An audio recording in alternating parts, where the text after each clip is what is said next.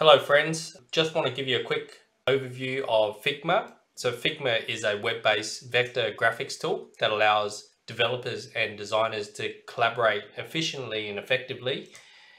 It's been broadly used in the industry since its inception in 2012, and in May 2022, Microsoft finally released support for Figma design files in public preview. Next, I'll show you how to quickly create a Power App using Figma. So if you navigate to figma.com and do a search for Microsoft Power App, you'll see this template. So once you're on this particular page, you want to go ahead and get a copy of this template. So click on Get a Copy, and this will now launch into Figma. So the first step is to actually rename this to something that's sensible. So let's call it my Figma test. Okay, and you'll see there's a list of instructions here. So I'm going to skip over the instructions for now. You can read it in your own time, but we're going to go ahead and create a brand new page. And I'm going to call this my sample Power App. And I want to make it a tablet app. Okay, so now it's completely blank. We're going to go ahead and click on Assets, and you'll see two options here, phone and tablet. So choose what you want. I'm going to say tablet this time. And you'll see that it dropped this control onto the form. So before you can do anything, you have to detach that instance. So I'm going to go ahead and detach that, as well as delete the text inside there. All right, so we're pretty much set up. We want to create a theme around this. So I'm going to create a little banner at the top. And now that I've got a banner, I want to go ahead and drop in a logo. And I want to make that a fit option, so that way I can scale it nicely. I'm going to go ahead and put our corporate branding on here. Excuse the plug. And then next thing we want to do is to give this form a name. So I'm going to say this is our first page. All right. Then what I'll do is I'll create a little background here, and we'll give it a color. Now it does come with some predefined colors that are pretty nice. So I'm going to go ahead and create a color there, and I'm going to put some text in here. So I'm going to say, I'm going to create an app, give it the app name. In this case, I'm going to say free hugs. Make that one space between that, and I'll make this really big. Okay. And obviously you need to play with the scaling. So I'm going to go ahead and use a font that I know that's going to work in Power Apps, and that could be, let's have a look, Dancing Script. I know that works. Not the best font choice here, but it'll work. Alright, so now if we have a look in our first page, we've got these items in here. I'm going to go ahead and duplicate that. And then I'm going to duplicate that again.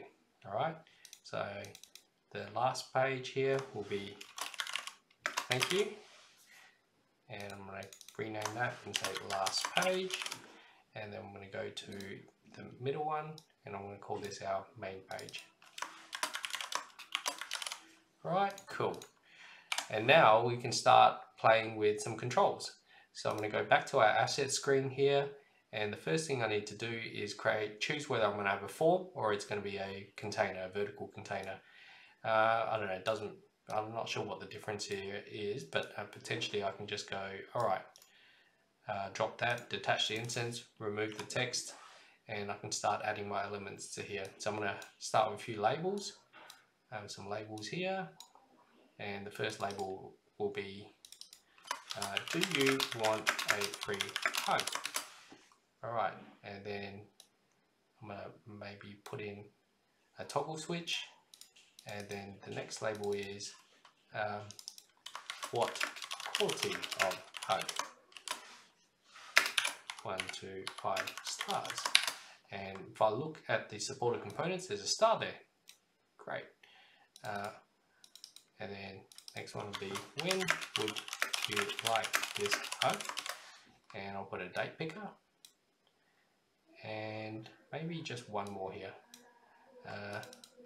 Maybe special instructions for your hug. And let's go ahead and put in a rich text control. And I might want to add a timer. I'm going to leave that outside of our container, and I'm also going to add a button. And now I'm going to stylize this and give it a different color. Maybe make that yellow. Well, that's not a great color. Maybe make that blue, make that black. Alright, cool. This needs some spacing in here, some padding out. So I'm going to say 20 by 20, something along those lines. And you have pretty much the basic UI for your app. So go ahead and save that. And what you want to do is now export that or import it directly into Power Apps. And the way you do that is you'll need to, first of all, go to your account settings, and then you'll see you can create a personal access token. So my Figma test, right? It's going to ask you to copy this token, and then make sure that when you import it into Power Apps, and we're going to switch over to Power Apps, we're in the Maker experience. I'm going to go ahead, click on Figma Preview. I'm going to say my Figma test, put my personal access token in there, and lastly we just need one more thing in here, which is a link to this Power App. So I'm going to go ahead, copy link to the Power App, and then click Create. Right, this will take a few seconds to actually build up all the pages. Obviously the bigger controls, the more controls you have, the longer it takes.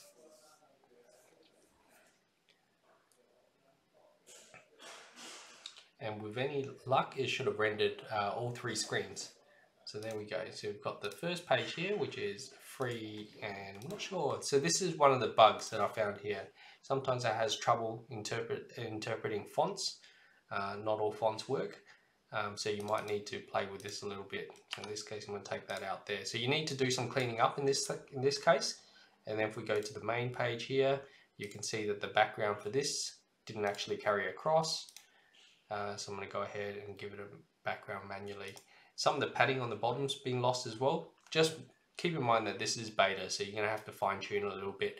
And the other thing also is you need to wire this up to data now as well. And you also need to put some actions behind that button to make sure it submits. So it gives you an idea, but it's actually not a bad starting point, right? And then if you go to the last page, you see there's a thank you page. You can obviously expand that, do what you want, manipulate it as you need. And then that's it. Pretty much you've got your first Power App built using Figma. Thank you very much. Cheers.